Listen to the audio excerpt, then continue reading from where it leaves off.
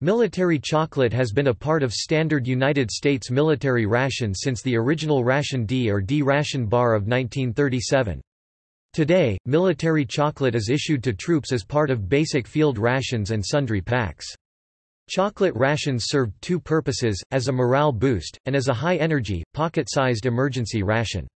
Military chocolate rations are often made in special lots to military specifications for weight, size, and endurance.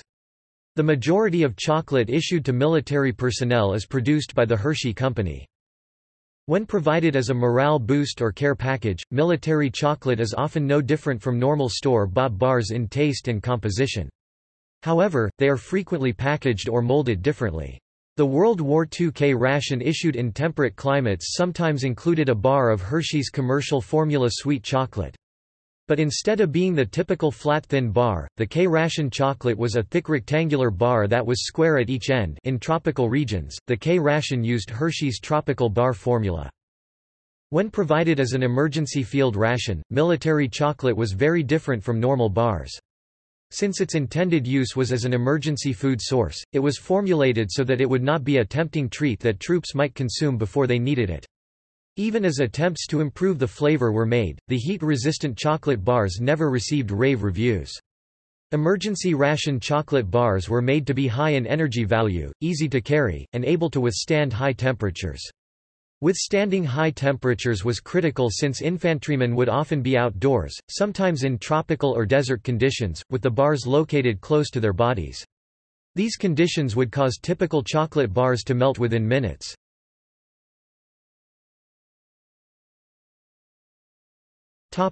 Logan Bar or D-Ration. The first emergency chocolate ration bar commissioned by the United States Army was the Ration D, commonly known as the D-Ration. Army Quartermaster Colonel Paul Logan approached Hershey's Chocolate in April 1937, and met with William Murray, the company president, and Sam Hinkle, the chief chemist. Milton Hershey was extremely interested in the project when he was informed of the proposal, and the meeting began the first experimental production of the D-Ration bar. Colonel Logan had 4 requirements for the D-Ration bar. The bar must weigh 4 ounces (113.4 grams), be high in food energy value, be able to withstand high temperatures, taste a little better than a boiled potato, to keep soldiers from eating their emergency rations in non-emergency situations. Its ingredients were chocolate, sugar, oat flour, cacao fat, skim milk powder, and artificial flavoring. Chocolate manufacturing equipment was built to move the flowing mixture of liquid chocolate and oat flour into preset molds. However, the temperature-resistant formula of chocolate became a gooey paste that would not flow at any temperature. Chief chemist Hinkle was forced to develop entirely new production methods to produce the bars. Each 4-ounce portion had to be kneaded, weighed, and pressed into a mold by hand. The end result was an extremely hard block of dark brown chocolate that would crumble with some effort and was heat-resistant to 120 degrees Fahrenheit (49 degrees Celsius). The resultant bar was wrapped in aluminum foil. 3 bars sealed in a parchment packet made up a daily ration and was intended to furnish the individual combat soldier with the 1,800 calories (7,500 kilojoules) minimum sustenance recommended each day. Logan was pleased with the first small batch of samples. In June 1937, the United States Army ordered 90,000 D-Ration or Logan bars, and field-tested them at bases in the Philippines, Panama, on the Texas border, and at other bases throughout the United States. Some of the bars even found their way into the supplies for Admiral Byrd's Third Antarctic Expedition. These field tests were successful, and the Army began making irregular orders for the bars. With the onset of America's involvement in World War II after the attack on Pearl Harbor, the bars were ordered to be packaged to make them poison gas-proof. The 4-ounce (112 grams) bars boxes were covered with an anti-gas coating and were packed 12 to a cardboard carton, which was also coated. These cartons were packed 12 to a wooden crate for a total of 144 bars to a crate. The D-Ration was almost universally detested for its bitter taste by U.S. troops, and was often discarded instead of consumed when issued. Troops called the D-Ration, "Hitler's secret weapon," for its effect on soldiers' intestinal tracts. It could not be eaten at all by soldiers with poor dentition, and even those with good dental work often found it necessary to first shave slices off the bar with a knife before consuming. During the war years, the bulk of the Hershey Food Corporation's chocolate production was for the military. Between 1940 and 1945, an estimated 3 billion units of the specially formulated candy bars were distributed to soldiers around the world. Quote, "This chocolate ration was part of a larger scale of rationed foodstuffs.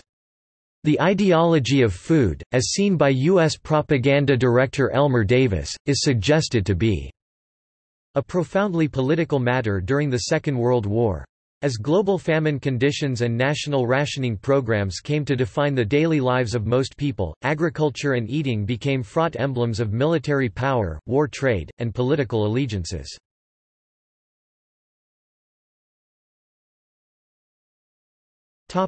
Tropical bar. In 1943, the Procurement Division of the Army approached Hershey about producing a confectionery-style chocolate bar with improved flavor that would still withstand extreme heat for issue in the Pacific Theater. After a short period of experimentation, the Hershey Company began producing Hershey's Tropical Bar.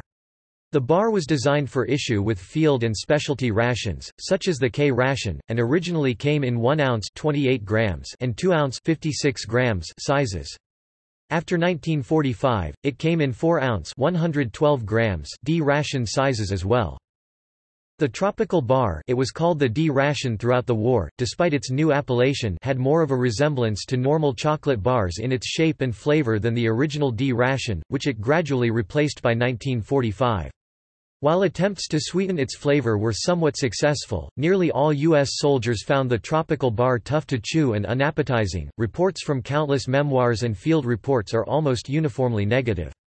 Instead, the bar was either discarded or traded to unsuspecting Allied troops or civilians for more appetizing foods or goods.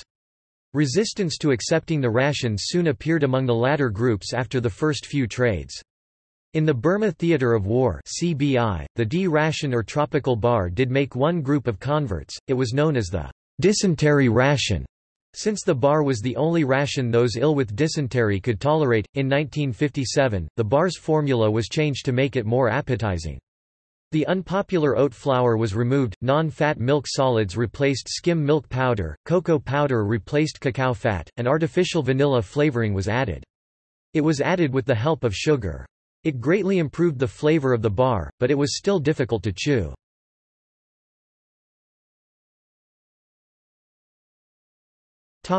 Hershey bars. It is estimated that between 1940 and 1945, over 3 billion of the D ration and Tropical bars were produced and distributed to soldiers throughout the world. In 1939, the Hershey plant was capable of producing 100,000 ration bars a day. By the end of World War II, the entire Hershey plant was producing ration bars at a rate of 24 million a week.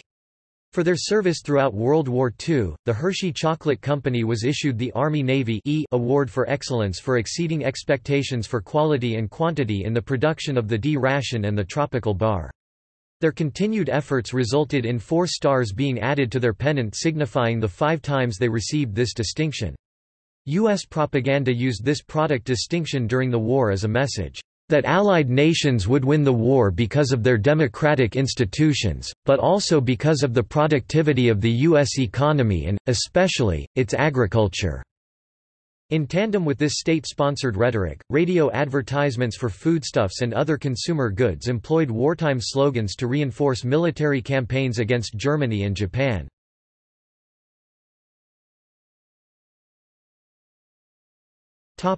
Post-war to modern day.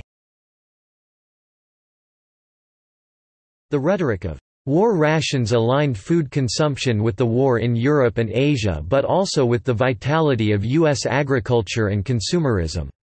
While these campaigns aimed to conserve U.S. food surpluses for the purpose of providing food aid to overseas militaries and civilian populations, they also functioned to jettison certain foodstuffs. Production of the D ration bar was discontinued at the end of World War II. However, Hershey's Tropical Bar remained a standard ration for the United States Armed Forces. The tropical bar saw action in Korea and Vietnam as an element of the sundries kit, which also contained toiletries, before being declared obsolete. It briefly returned to use when it was included on board Apollo 15 in July 1971.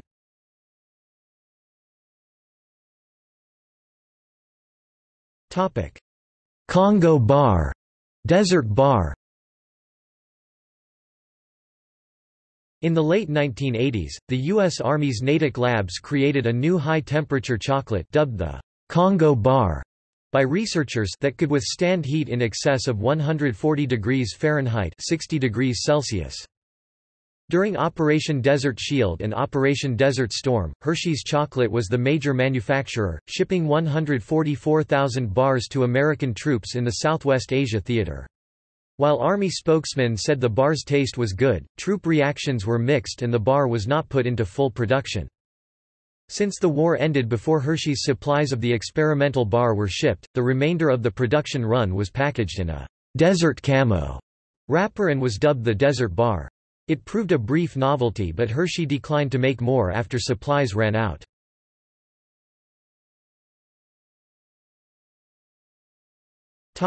See also: Index of military food articles, Soldier fuel, formerly HOOAH, bar, Goldenberg's peanut chews.